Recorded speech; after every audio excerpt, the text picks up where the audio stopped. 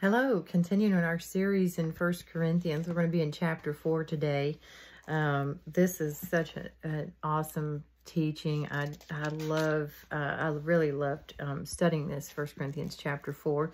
We're just going to get right into it. The title of this teaching is My Beloved Sons.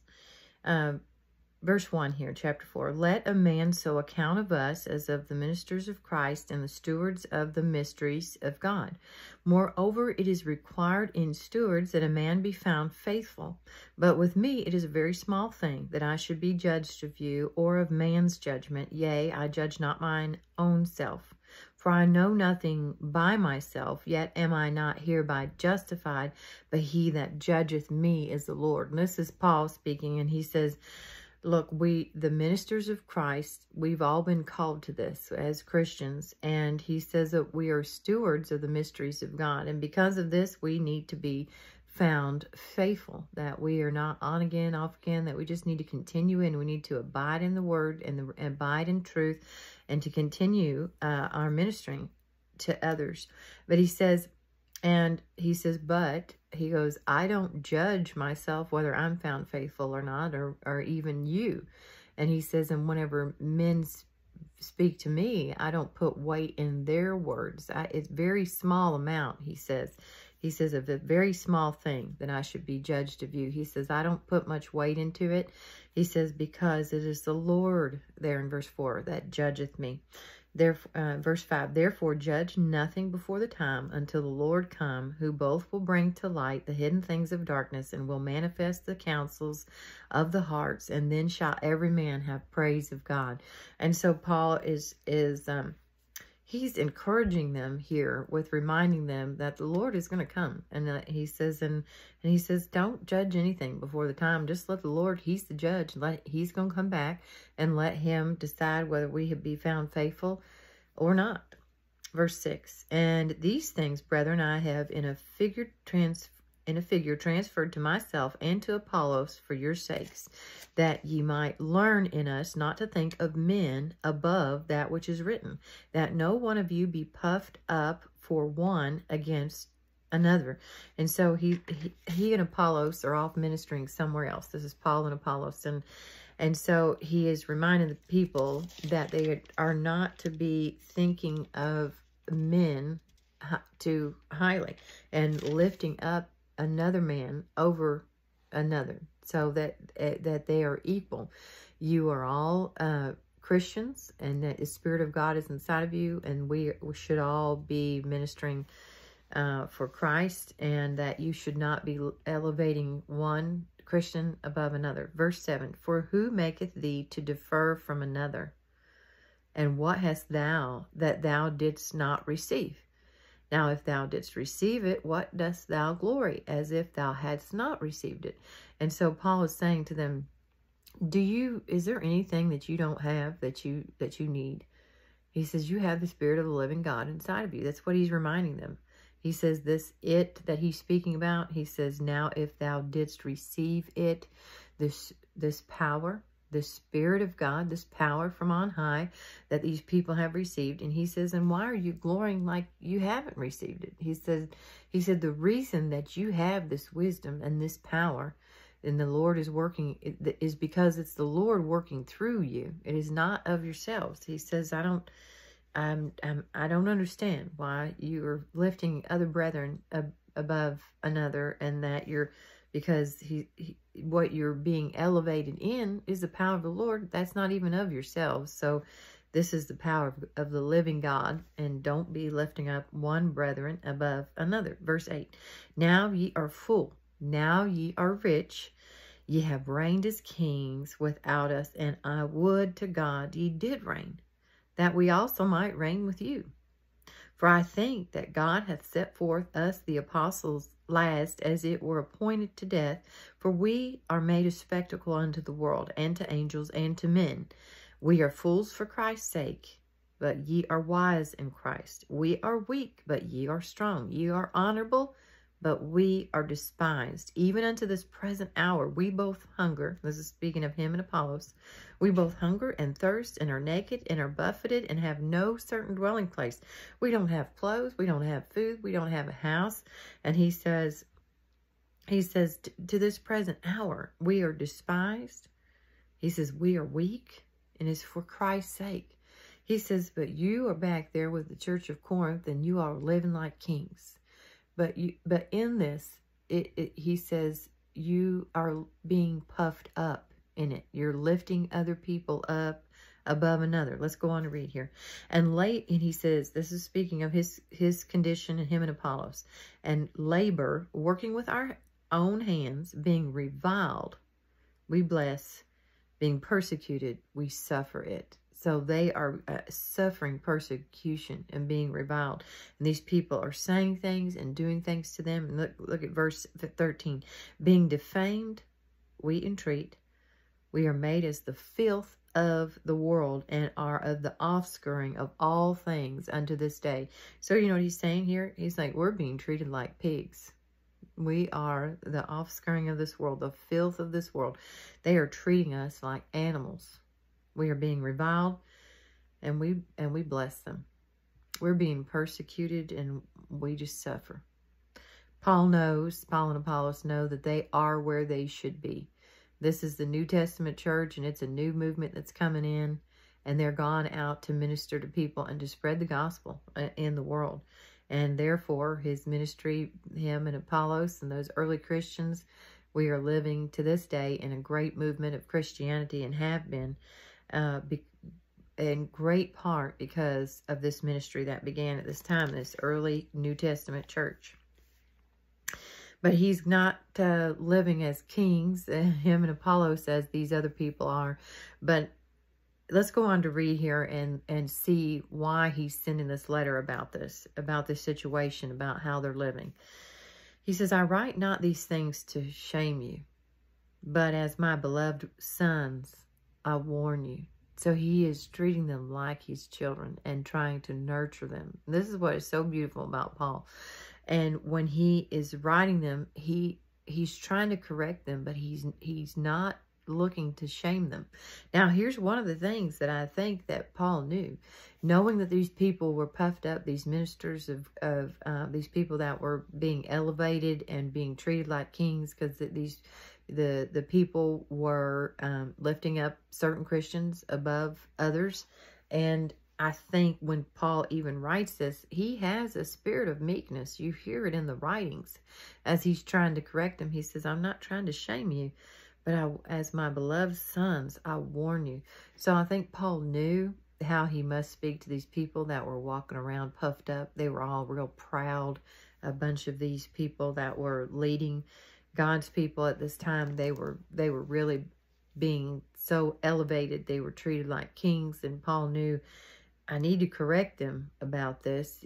But he knew he had wisdom to know he had to do it a certain way.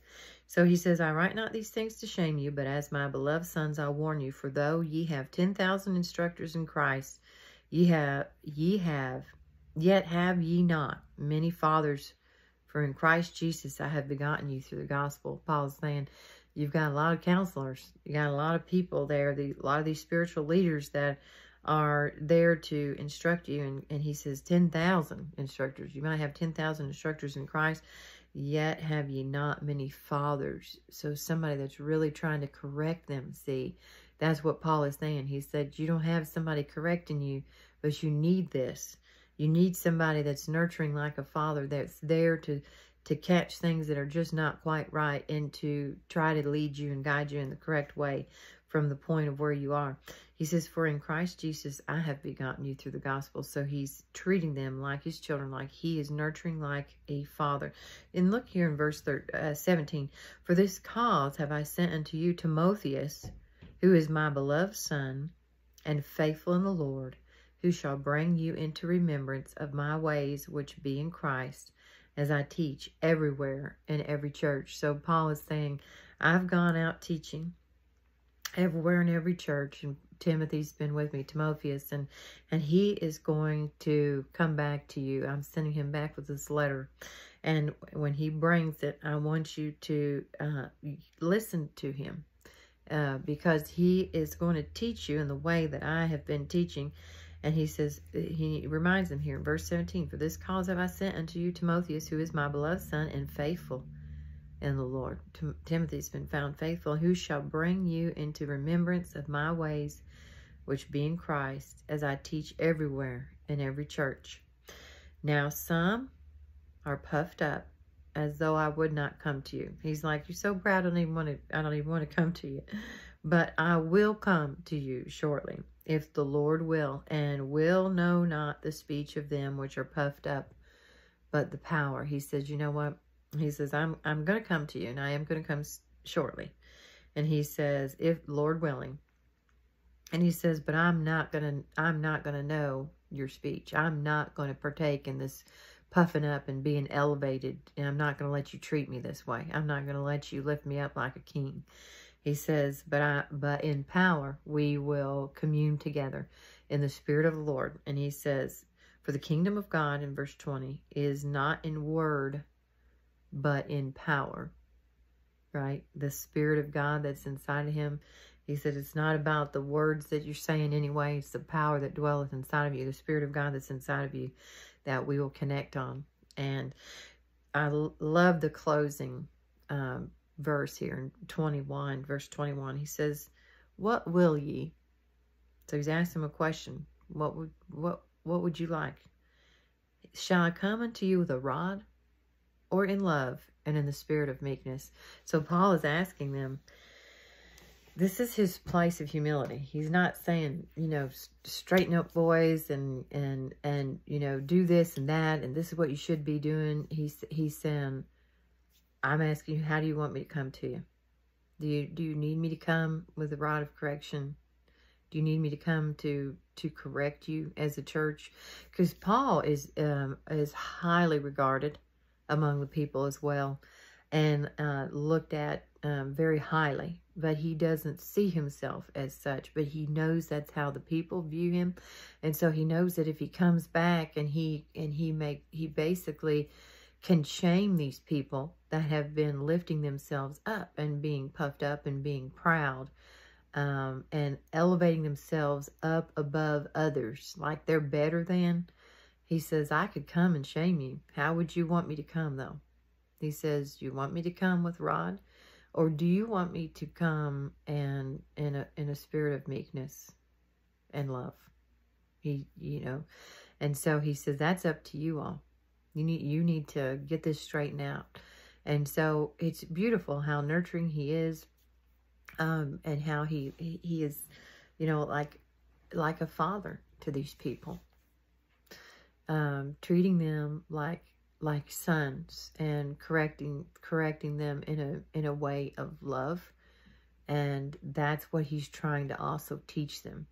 And he had been ministering to people that, and he even said there in one of those verses where he says, you know, I would that you be like me, you know, that you're willing to serve people that are even treating you terribly and poorly and treating you like a pig. He says, I would that you would be this way, because this is Christ. This is the Spirit of Christ, who is a servant and full of love, meekness, mercy. And this is how we should be ministering to each other. So the lesson for us here can be multifaceted, and the Lord will teach you through that word, through that truth, something that maybe you needed from it. Maybe you are elevating people in your church above others. And so you look at some people like they're not much. And then you look at other people like they're really something.